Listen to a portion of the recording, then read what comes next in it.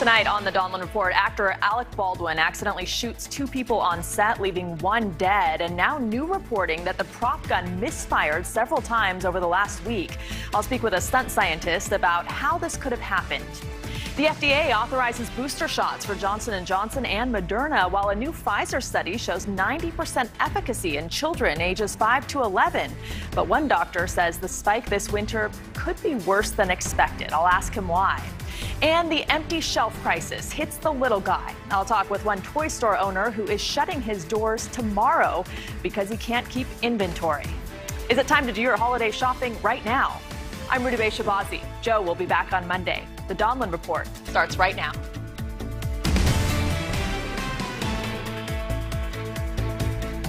They say truth is stranger than fiction, and sometimes a story is so bizarre and unbelievable it catches the attention of the country, particularly when a Hollywood celebrity kills someone. That is the pulse of America tonight. You know Alec Baldwin from his Emmy Award-winning role on 30 Rock, his Emmy-winning portrayal of President Trump on SNL, and countless other movies spanning decades. But what happened on set yesterday changed his life in a way no role ever could. By now, you've probably heard about the tragedy in New Mexico. Baldwin firing a gun while filming a scene, accidentally killing his cinematographer, Halyna Hutchins, and injuring his director, Joel Souza. Here's the 911 call from the set. Bonanza Creek Ranch has had 2 people accidentally shot on a movie set by a prop gun. We need help immediately. Okay. Bonanza Creek Ranch. Come on. Director and our cameraman, camerawoman has been shot. The LA Times now reporting crew members walked off the set hours before the deadly shooting in protest of working conditions, and that a prop gun had misfired 3 times over the past week. And by now you're probably wondering, how could this possibly happen? What's even more unbelievable is this is not the first time this has happened on a set. Baldwin himself, distraught after the incident, reportedly saying over and over again, "How could you hand me a hot gun?" Remember Brandon Lee, the son of martial arts star Bruce Lee, died during a filming of The Crow in 1993. He was shot with a stray bullet from a gun that was just supposed to have blanks. And before that, in 1984, John Eric Hexum shot himself on the set of a TV series called Cover Up when playing with a firearm and pulling the trigger after aiming it at his head. Tonight, a team simply doing what they loved, working together to make movie magic, are now the subjects of an investigation and mourning their friend and colleague. And that's where we begin tonight with NewsNation's Nancy Liu in Los Angeles. Nancy, what's the latest tonight?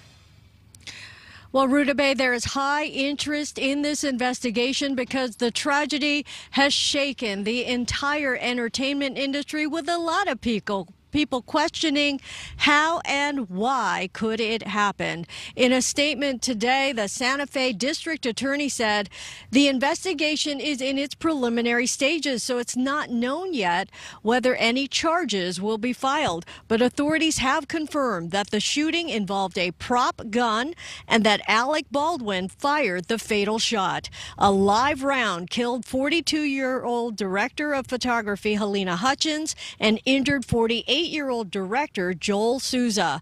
In a series of tweets today, Baldwin said, "There are no words to convey my shock and sadness regarding the tragic accident that took the life of Halyna Hutchins, a wife, mother, and deeply admired colleague of ours.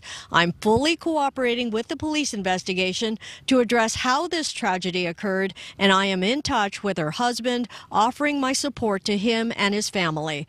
My heart is broken for her husband, their son, and all who knew and loved Halyna."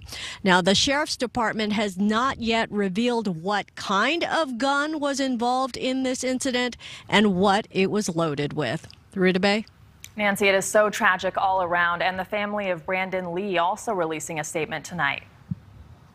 Yeah, absolutely. As you mentioned earlier, Brandon Lee killed in 1993 on the set of The Crow. His sister issuing a statement which said, "Our hearts go out to the family of Halyna Hutchins and to Joel Souza and all involved in the incident on Rust. No one should ever be killed by a gun on a film set, period." Rudabe? Nancy in Los Angeles for us. Thank you very much for that reporting. And I want to bring in now two people who have firsthand knowledge about the inner workings of a movie set. Steve Wolf is a movie prop scientist and theatrical firearm safety expert. And Laura Pellegrini is a film director for New York-based Rosso Films International. Thank you both for joining us tonight. And Steve, I want to start with you. Why are guns that are capable of killing people still being used on movie sets?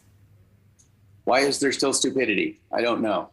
You know, there's no reason to bring a gun that is capable of firing live ammo onto a movie set unless it's for the purpose of protecting the crew. If you're shooting in a bad neighborhood, you bring live guns. Otherwise, you hand actors guns that have been modified so that they cannot shoot live ammunition. The modification, given that this was an old Western piece, I'm going to presume it was a revolver, but you can weld the inside of the cylinders here to ensure that live ammo cannot be placed in them and that bullets can't fit through. You can modify the inside of the barrel here so that only smoke, fire, and noise can come out. So it's absolutely possible to hand an actor a gun that they can't shoot somebody with. Why that was not done, I don't know. Why there could have been live ammo in that gun, I don't know. And third thing, why would you point a gun at someone unless you want to shoot them? There's no excuse for that. This is one of the basic rules of gun safety. Don't point things at guns. Don't point guns at things you don't want to see holes in.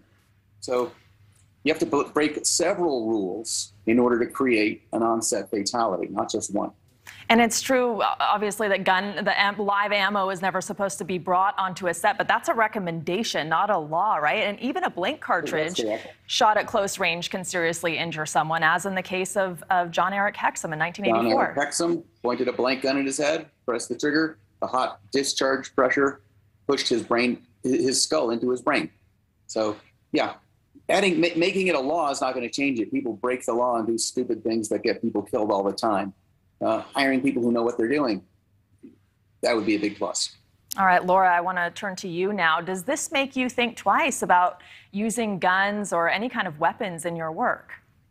It's definitely a valid question. Stefano DeFrey, my filmmaking partner, and I, we've done a lot of films where we've had to deal with different types of pistols and rifles on set. And across the board, we've had to have conversations with multiple departments, obviously working closely alongside with the prop master to make sure that we have safety protocols on set so that you're not pointing a gun at someone. It's a good question. It's still very early on in the investigation about exactly what happened, but it's definitely a reminder that, you know, there are ways to work around it as well. There's also discussion about, you know, maybe resorting to post-production methods to incorporate the use of guns, which can be tricky if you're trying to capture a certain environment that is gritty, right? If you're working on a World War II set, how do you work around not having guns on set? But at the end of the day, the most imperative thing is that there needs to be that reinforcement on set, working alongside closely with the director and the props master to put those safety protocols in place. And Steve, to you, what exactly is the process when a gun is used on set? What kinds of regulation and/or testing is required? So typically one would want to demonstrate the firearm for the crew, ask everyone on the crew if they have any questions or concerns, show the crew members, this is a prop gun, it has been modified, welds have been put in here to keep live ammo from going into it.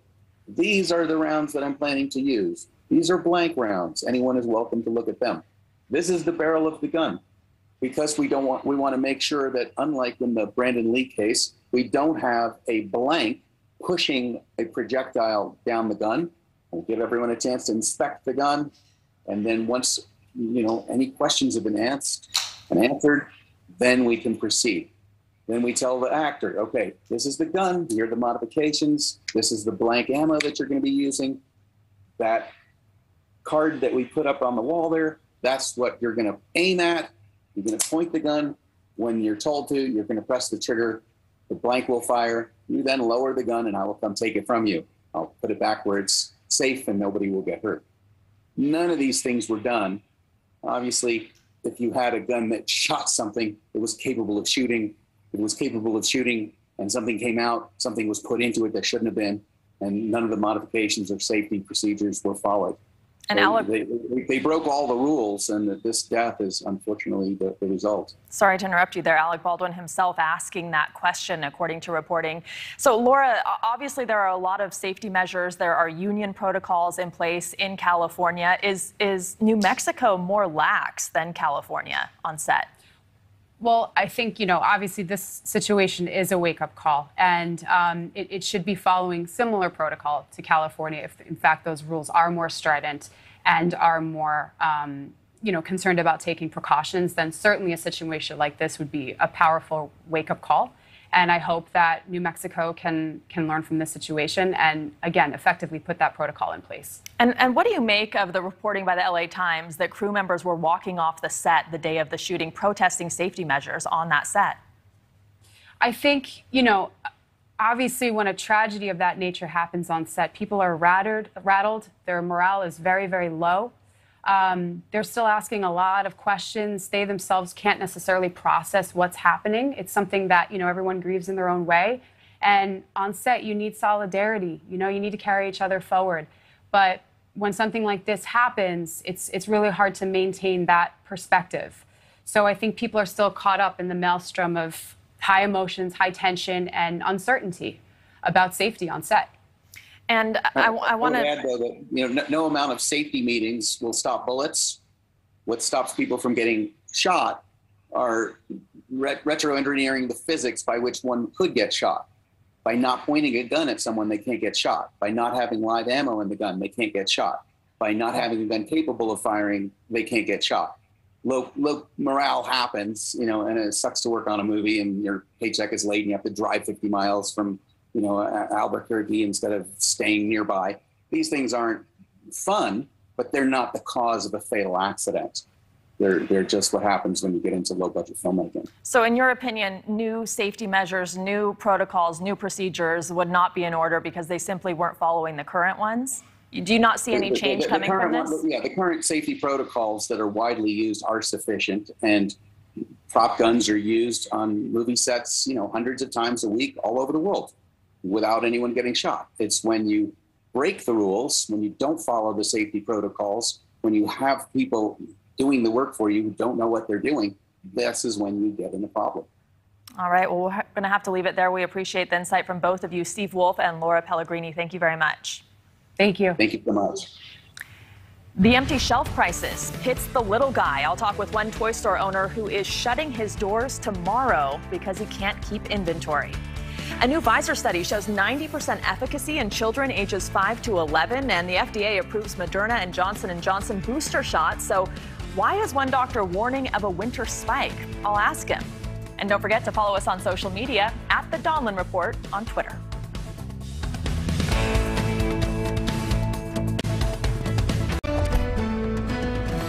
Mom and pop businesses, the backbone of America, the land of opportunity, are getting hammered during the supply chain crisis. You can't sell what you can't get. Meantime, prices are also rising. Small business owners reporting the highest price increases since 1971.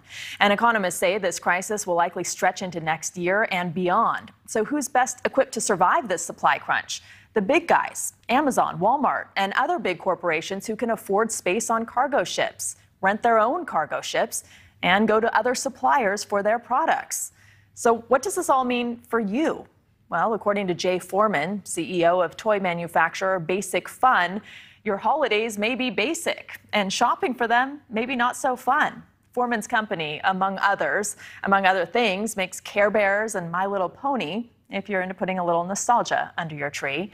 He says the toy your child wants might be as much as 400% more expensive this year. But more important than the things we want are the things we need, and that's also costing more. Compared to a year ago, regular unleaded gas is up 56%. The national average is $3.37 a gallon. Meat up 13%, and big appliances like washing machines and dryers up 19%. But in the end, that little store around the corner and your neighbor who runs it has no choice but to raise prices on you if they can find products to sell you, with no end in sight. And we take it from there. With Eliah Lefferts from JoJo's Toys in Newington, Connecticut, His store is about to shut its doors. Welcome to the show. Tell me about your toy store. This must have been a dream for you, and why you saw no choice but to shut your doors. Yes, well, thank you for having me. I appreciate being on the show. This was a dream, and honestly, we accomplished what we set out to do. We wanted to be filled with joy and bring love and warmth to the community, and I think we did it. But the problem is the supply chain, the price increase, I mean, 3 times over for our inventory, and of course, Amazon and online platforms, they're just undercutting the price so badly, and they wouldn't even let us list at a decent price. So it's tough. It strong arms the small business, and this is the price we pay.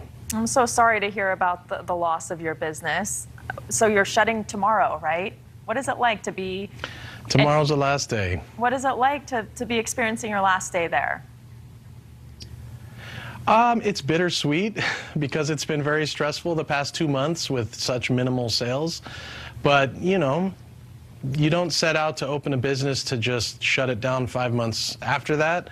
So it's very bitter. It's a little sad when I look around and see the shelves beginning to empty. But I think it'll hit me probably more next week. Today and tomorrow I'm going to be busy. And it is so tough to open a business and have it survive in the best of times. And you opened it in the middle of COVID. Why were you so optimistic about it? Yeah, you know, I appreciate that question.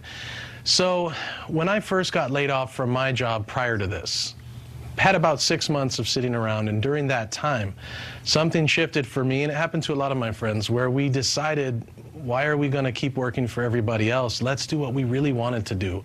And so my wife said, let's open a toy store, and the idea made sense. So in September last year, we wrote a plan, we got it together, we were going to open in Los Angeles, but the occupancy was so low.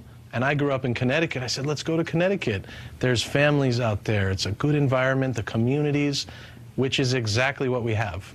This community in Newington is phenomenal. Wonderful people and loving people. But it just wasn't enough.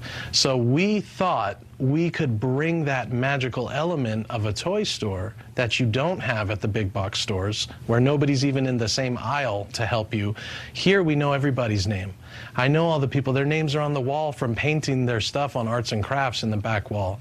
We made a loving place, but you know, the price increase was the nail in the coffin, honestly, and the supply chain delay. And toy stores are such a magical, fun place to be.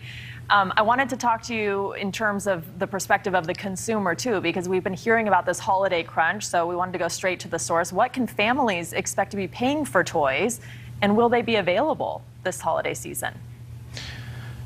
Great question. Now, I certainly don't have a crystal ball, but from my experience, our cost increase went up 3 times, 300% increase. That being the case, I'd say prices are at least going to double, at least, because to stay in business, you have to do a markup, usually a full markup. So if you can imagine our prices tripling in order to, you know, keep us sustained as a family and have the business pay for itself. So I could be wrong, and listen, I hope I am. But prices are going to skyrocket, I believe. And I mean, what can we do? That's the nature of what's happening. So Oh, and as far as the delays, yeah, it's about 75 days on average to get product, and that's actually rising. I have product we ordered in June. I received an email today. They're going to ship it on November 17th, and this is the email after the October shipment date email. September date, you see what I'm doing. So I don't think we'll ever see that product. We certainly won't be in business anymore, so too bad for them. So what is your plan now? Well, we look for work. Who would have thought? I told my wife, I guess I don't need my resume anymore, and all of a sudden I have to dust it off. But that's okay. You know, that's what we do. You know, we know where we stand. We know who's behind us. You know, no one else has to be. When I say this, please don't get me wrong, but we are people of faith. So we know God is in control, and we know He's going to keep us afloat through this. And we know we did what we needed to do. We're proud of it. It's a charming place, and I think it would have worked. Maybe in a year and a half or 2 years, we'll have a better sense of where we stand economically and kind of the new trend. That's just my belief.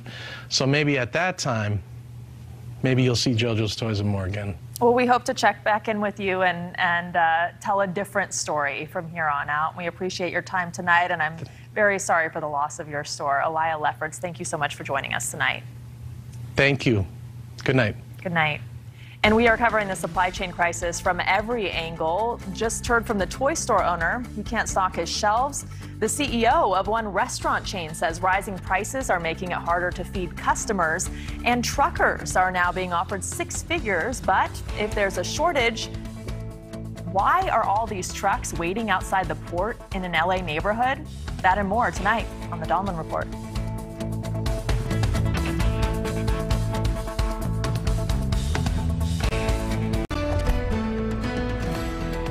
Well, we just heard about the toy shortage, and now what about at your favorite restaurant? Those prices are higher too, and in some items in short supply. For that, we welcome in Paul Mangiamele. He is the head of Bennigans and Steak and Ale Restaurants. Welcome to the show. So you've called these supply chain disruptions and rising prices treacherous. That's a strong word. Why? Well, the first part, well, let me say this first. Great to be on the show. And great to see you again, because we miss you down here in the Miami, Fort Lauderdale area. It's good to see you, and I'm glad you're doing so well in your new gig. Well, thank you. I appreciate that. Oh, absolutely. It's so good to be with you. And why do I call it treacherous? It's because nobody controls it. It's one of those insidious aspects of doing our business, which we have to do in addition to the COVID surges.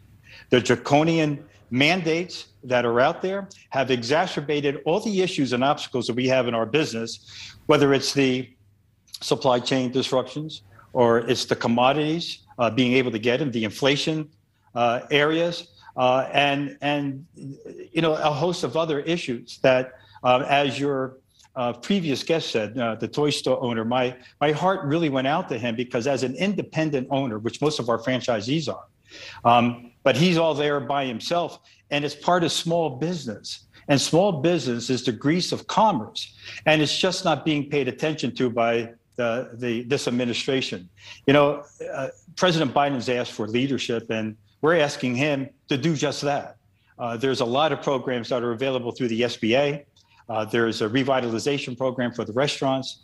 There's SBA loans. They have an economic injury disaster loan that takes literally so many months to process the application, but by the time they do it, a guy like the toy store owner is out of business. So it's really not helping anybody, and yet, we're suffering through the vagaries of all the aspects of trying to bring our great Bennigans food, steak and ale food, Bennigans on the fly, and try to improvise, adapt, and overcome these obstacles in order to bring what the guest has experienced for over 50 years, that perfect experience. And so there's some things that we're doing too. I mean, look, we've been around for so long, we have a lot of experience. Part of it is our intellectual capital. My senior vice president of operations, Sean Finn, you can't get any more Irish than that. He just celebrated his 34th year with Bennigans. That intellectual capital is priceless when it comes to trying to overcome the obstacles in front of us. People still want to go out. I'm sorry to jump in. I don't mean to interrupt you. I just want to get quickly to specifically the supply chain issue and how that's affected your restaurants, because I know it's a perfect storm of a labor shortage, the supply chain, COVID, many other things. But when we talk about just the supply chain, how has that affected your restaurants and your customers? Well, as you've already heard, some of the products that we have, either you can't get or they're back shipped. So we've had to come up with a substitute product or adjust the menus themselves and streamline them so that on the product that is available, we prepare it and then serve it to our guests, whether it be in delivery or curbside pickup or inside the dining rooms. We are allowed and don't have the restrictions. And so we do it that way. And we also look at the utilization of our labor in the sense of, are you just open for dinner and for a couple of days out of the week, and adjust your hours accordingly so you get the maximum optimization of your labor pool, as well as addressing the supply chain issues that, not only from a delivery standpoint, from actually receiving the product, but there's the cost of the product, the inflationary issues that we're addressing right now that, like your previous guest said, we see somewhere to 80 to 100% increases. So of course we're taking moderate increases on our menu. We're not transferring the full weight of the issues that we're dealing with right now, but still being able to deliver on our promise and utilize that intellectual capital that we have and the experience that we have within our teams and our franchise partners that we have around the world to still be able to deliver on that promise. And we talk about how it's affecting a big chain of restaurants, but this is also affecting the poorest Americans who can't afford to eat at restaurants, who are stretching their budget and at the limit just to feed their families. What do you feel for them when you think about, you see the effects on a big business like your own? I love them because the emotional connections to our brands runs very, very deep and over 50 years, as I mentioned. So what I did recently is just sign an agreement with a company called Reef Kitchens that's based right here in Miami. And they have over 4,500 delivery vessels. So what we do is we put together a modified menu of what people love to eat. Like you see the Big Irish and our world famous Monte Cristo, Old Baby back ribs, our flat iron steak sandwich or our Reuben sandwich, our broccoli bites, our Death by Chocolate desserts. And we come up with a delivery program with Reef and others that we're talking to right now to try to get them to those people that can't afford to go to a restaurant, but can get one product delivered to their homes. And so we're trying to distribute that not only domestically, but internationally as well, and doing the best we can to serve the guests that are so loyal to us and have been that way for just close to 50 years. All right. Well, Paul Mangiamele, we appreciate you being here. Thank you so much. You got the name right. You're very welcome. Thank you so much. Yeah, am I good or what? Thank you. Thank you. Take care. And now to get anything to those Bennigans restaurants and to toy stores, the products have to get on trucks. And that's the problem. Trucks have been lining the streets near the Port of Los Angeles, much to the chagrin of pretty much everyone. The drivers want to get their trucks loaded and have to wait. Local homeowners want to get them out, and stores want the trucks on the road. So what's going on? Matt Schrap heads up the Harbor Trucking Association in Los Angeles. Matt, welcome to the show. Good to have you. Explain what's going on here. Well, it is a complicated dance, to say the least. This supply chain has been described as a system of systems. And one of the issues that we have specifically related to marine terminal turns is the inability to return empty containers into these terminals. Many of those trucks that you see, especially in neighborhoods, are pulling away from yards with these empty containers to take back to the terminals when they are able. And a big part of this problem, right, was the miscalculation on the demand side when it came to what American people and companies wanted and were going to order during the pandemic, and then coupled with the crippled ports overseas, and then the trucking industry also dealing with COVID. So what is the state of the trucking business right now? Well, drivers want to drive. We are can-do kind of industry. We're ready to move this cargo as soon as we're able. Honestly, the men and women who have been working through the pandemic and through this entire supply chain crisis should be commended. In fact, I don't think they are enough. And so just a shout out to everybody who's working the supply chain. Thank you. And I think that the American consumer is not to blame necessarily for all this. I don't really think that no one had seen this coming. But again, the challenges truly are because we cannot return empty containers back into these marine terminals, and the chassis that these containers are sitting on top of are unable to be used elsewhere in the supply chain. So it just goes round and round in a vicious circle. And until we can get these empty containers evacuated out by these ocean carriers, we're just going to be in the same boat, no pun intended. And we definitely all appreciate truckers when we don't have them, right? Truckers move 71% of the country's goods. There was already, though, a shortage before the pandemic. You say these drivers want to drive, but now the American Trucking Association says there is a shortage of 80,000 truckers. Where have they gone, and how do we get them back? Well, the ATA has always published driver shortage statistics, and those are primarily driven by over-the-road positions. That's the long-haul trucking that you can think of. Here locally, we have over 17,000, 18,000 trucks that are registered to do business in the ports of LA and Long Beach, and also about 13,000 that are considered, frequent callers, where they're here at least one time a day during the week. So locally, we don't see it as a driver shortage issue. It's a productivity issue. There's so much congestion that they're unable to make the turns so they can get those imports off of the dock. That's really what's driving this. It's not a function of not enough drivers. It's a function of not enough productivity. All right, Matt Schrap of Harbor Trucking Association, thank you very much for joining us tonight. Thank you very much. Shifting gears a bit here to some better news for a change. Medical experts are predicting an easier winter this year compared to last year in terms of the pandemic.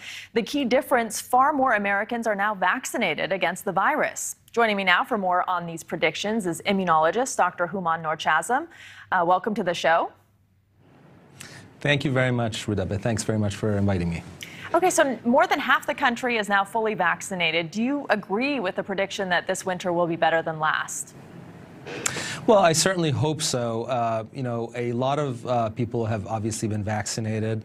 Many people, up to about 30% of the country, still unimmune, unfortunately. And this is a combination of folks who have not been vaccinated and have not been infected naturally, as well as people who've been vaccinated but whose vaccines are not optimally immunizing them. So, I think that there are two parameters here that really we should be considering. One is the fraction of the population that is not currently immune, and that's really the main parameter to be considering in this pandemic, immunity, not so much vaccination per se. And the second parameter is really that, this year compared to last, the size of the global viral load, if you will, of this pandemic virus is substantially higher by orders of magnitude. So a lot more people are going to be susceptible to infection. So we don't exactly know where the break-even point is going to be on this. But, we certainly hope that fewer folks are going to succumb to the infection. I really do think that the main parameter actually is the fraction of people who are immune. And this immunity is, actively clinically achieved through vaccination, obviously, as well as assessment of folks who are naturally immune and potentially could forego vaccination. But we don't know how long the immunity lasts, right? For natural immunity, if you've in fact contracted the virus versus how long it lasts if you get vaccinated. So why take the risk? Why not just get vaccinated and urge vaccinations for everyone instead of using the option of, well, I've had the virus earlier in the year, so I'm immune? Well, look, the preponderance of epidemiological evidence right now, these are some very large studies out of Israel and the Cleveland Clinic and other places. My colleagues and I just recently actually did a large meta-analysis.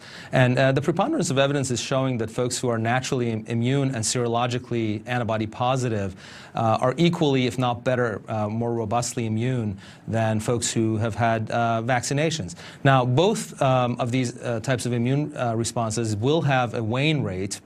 And I think we really need to be focused on where immunity starts to wane. Now, my whole point and the point of discourse has been that we ought not to put people through draconian mandates and force them to get vaccinated if they already are serologically immune as a result of a natural infection.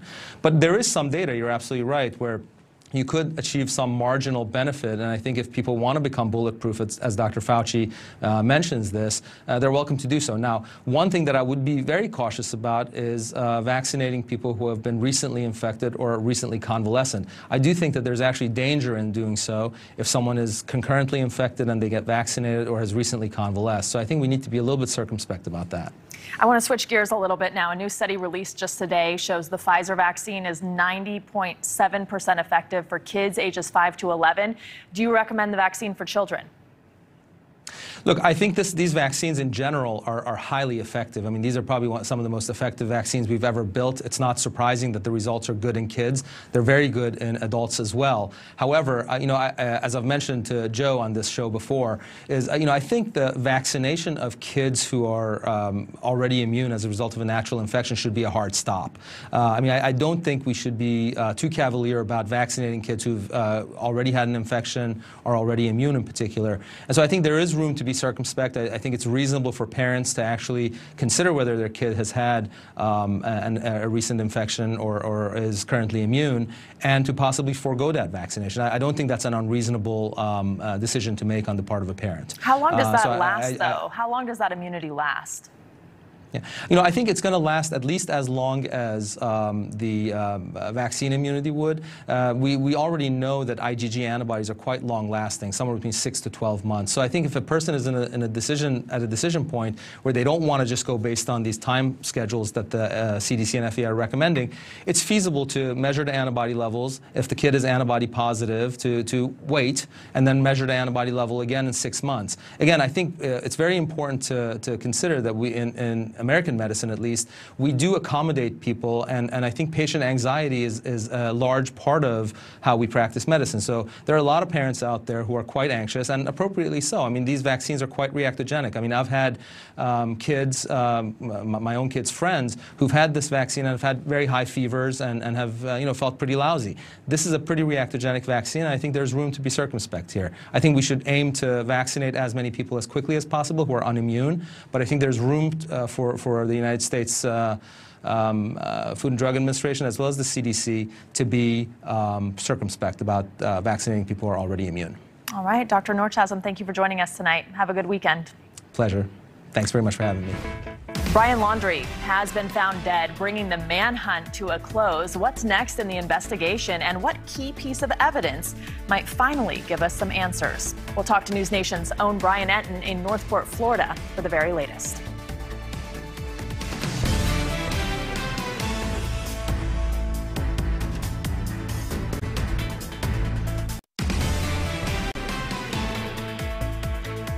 New information tonight from the Laundrie family attorney. Brian's remains have been sent to an anthropologist. Joining me now from Northport, Florida, NewsNation's Brian Enton. So, Brian, why were the remains sent to an anthropologist?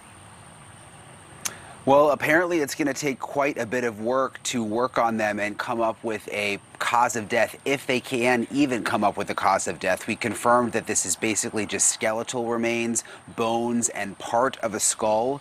Obviously an anthropologist will be able to go into greater detail and try to figure out if they can figure out exactly why and how Brian Laundrie died. The latest I've heard from investigators is at this point they are confident they will likely at some point get a cause of death. Rutabaga? You spoke with police today as well. What did they tell you? Yeah, some new interesting information. First of all, they said that the notebook that was found, you remember there was a notebook of Brian Laundrie's found near his remains. They believe that while that notebook was wet, that it will eventually be salvageable, which could obviously be very, very crucial to learning more about exactly what happened if he perhaps wrote something in that notebook before he died. Also, we asked them about the question that so many people have about the Laundries showing up to the reserve early in the morning a couple of days ago and within less than an hour finding Brian Laundrie's personal items, which actually led to the remains being found. We asked police if they thought that was odd after the police had been there for so long searching on their own. Take a listen. This case from the onset has been odd. We've said odd over and over again. So it almost seems par for the course in this, unfortunately. I think it is a coincidence. That's my belief, wholeheartedly. Okay, so police saying they do think it's a coincidence that the Laundries were able to find Brian's personal items so quickly, less than an hour after they got to the reserve. I asked police if the Laundries are now under investigation. They said that would be a question for the FBI. Rutabaga? Brian Enton in Florida for us. Thank you.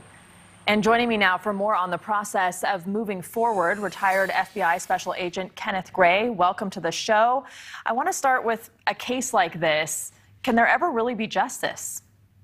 That's an excellent question. I mean, after all, the person who is potentially responsible for it, Brian Laundrie, is dead.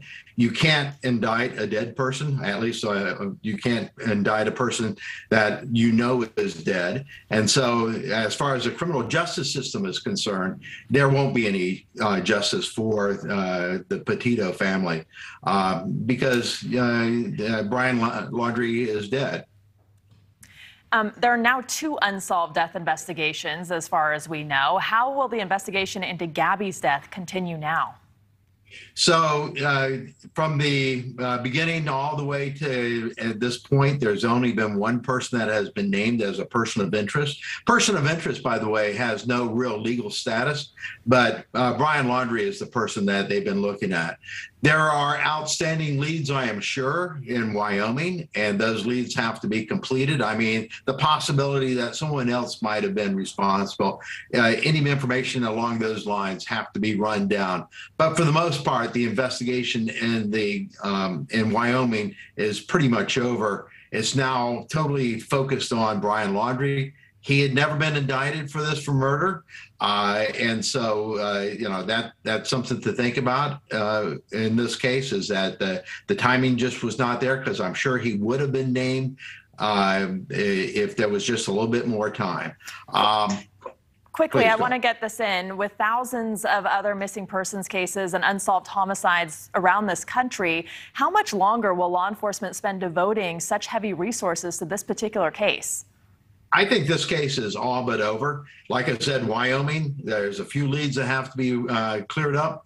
Down there in Sarasota, the location there where Brian was found, they'll be searching that for additional possessions of Brian, and they'll also be doing cause of death for him. But this case, in reality, is all but over. I'd say within a week it should be completely clear, if my guess is right. All right, Special Agent Gray, we appreciate your time tonight. We have to leave it there. Thank you. Thank you. On Balance with Leland Bittert stops at the top of the hour. He joins us now. What are you working on tonight? Well, you guys were talking about COVID, vaccines, immunity, and the like. We're going to talk about the most vaccinated state in America, which is also the state with the highest number of COVID cases right now, where COVID is getting the worst. Dig in a little bit to what's happening in Vermont right now. And the flip side of that, which is amazing, is Vermont is only one of the 4 states where things are getting bad. The great news is the other 46 states in America, things are getting a lot better. I was wondering if you were going to give away which state it was. Vermont. You know, it's Friday. I'm being generous here. The Donlon Report viewers deserve curious. that. But the why is the interesting part. Why is the vaccinated state have the highest number of cases? And secondly, we'll dive into whether or not, as we continue through the pandemic, case numbers and positive cases of COVID is really what we should be paying attention to, or if it's hospitalizations and deaths. All right, Leland Bittert, thank you. Join us at the top of the hour. And coming up, one gas pump in Central California is seeing a jump in gas prices, and it's a big one. Where is it, and how much drivers there are paying? That's next.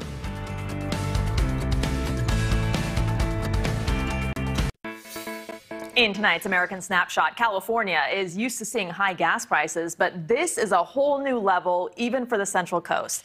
Right now, the national average for a gallon of regular gas is $3.37, but in the small beach town of Gorda, with the nearest gas station more than 40 miles away, drivers are now paying $7.59 a gallon. And that's just for regular unleaded gas. Premium is $8.50. That's nearly twice as high as the national average, recorded at $4.11 back on July 17, 2008. And that was at the height of the Great Recession. California may be the golden state, but not when it comes to filling your tank in this town. And that's going to do it for the Donlon Report. I'm Rudy Bay Shabazi. On Balance with Leland Bittert is next.